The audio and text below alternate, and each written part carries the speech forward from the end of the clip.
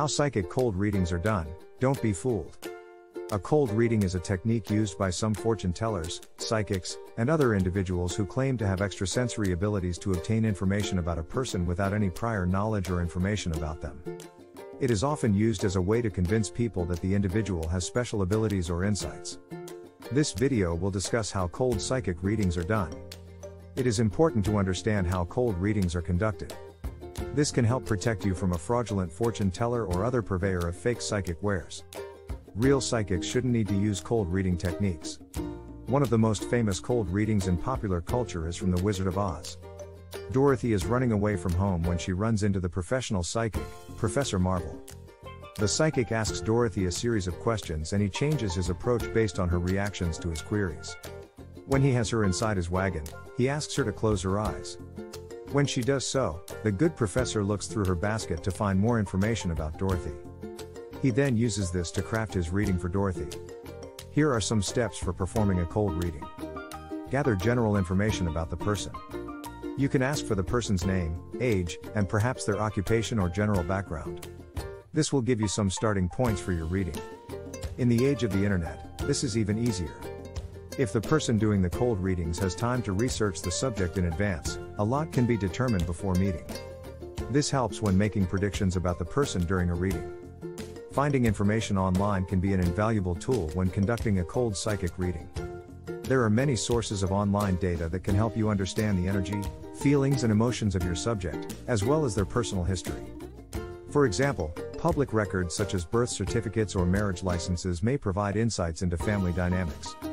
Social media accounts can give clues about current relationships and interests, while blogs or websites might provide hints about spiritual beliefs or values.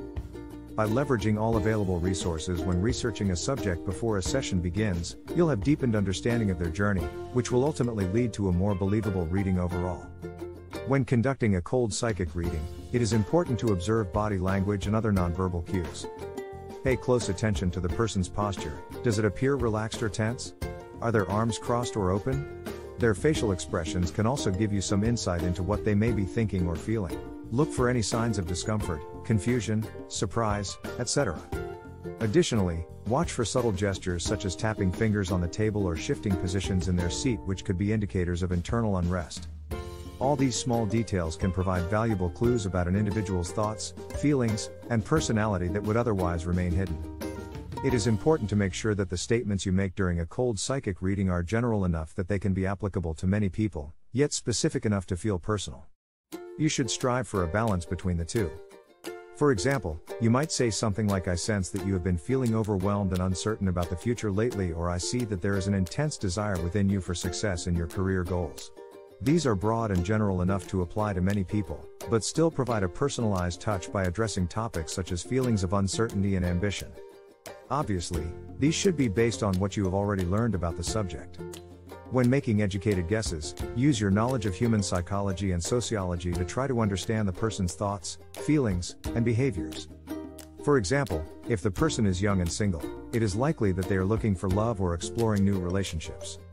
They may have a strong desire for companionship or an interest in dating. Additionally, you might guess that the individual has certain insecurities about being single and could be feeling lonely at times. Furthermore, their age can be indicative of wanting to explore different experiences with a new romantic partner, such as trying out adventurous activities together or going on romantic trips away from home. When conducting a cold psychic reading, it's important to pay attention to the person's reactions as you make statements. If they appear to confirm what you've said with facial expressions or verbal agreement, then you can use that information and build upon it. However, if their body language or words indicate disagreement with your statement, then adjust your approach accordingly and consider moving on to another topic of discussion. This will help ensure an accurate cold reading while also preserving the comfort level of the individual receiving it. When conducting a cold psychic reading, it is important to be vague and open-ended in your approach. Rather than making specific predictions or statements that can be easily disproven, use language that allows for interpretation. For example, instead of saying you will find love within the next 6 months, say something more open-ended like your heart may soon experience joy. This type of language leaves room for interpretation and avoids any potential embarrassment if your statement is proven wrong. Additionally, allowing clients to interpret the messages they receive can help them gain insight into their own lives and experiences without putting the psychic on record for having actually predicted anything. Cold reading is a technique that involves manipulating and deceiving people into believing the individual has supernatural or psychic powers. Using these techniques while pretending to have psychic powers is wrong and unethical. People should not engage in this activity except as fun activity with the subject knowing what is happening. If you are concerned about someone trying to conduct a cold reading on you during a fortune-telling session, here are a few things you can do. Keep your personal information to yourself. Avoid giving out specific details about your life, thoughts, feelings, or circumstances. The less information the fortune teller has to work with, the harder it will be for them to conduct a cold reading. It might be best to give the fortune teller a fake name for your first appointment so they cannot look up information on you online. Be aware of nonverbal cues. Pay attention to your own body language and try to be aware of any cues you may be giving off unintentionally. Avoid giving away information through your facial expressions or gestures. Don't confirm or disconfirm the fortune teller's statements. If the fortune teller makes a general statement that could apply to many people, don't agree or disagree.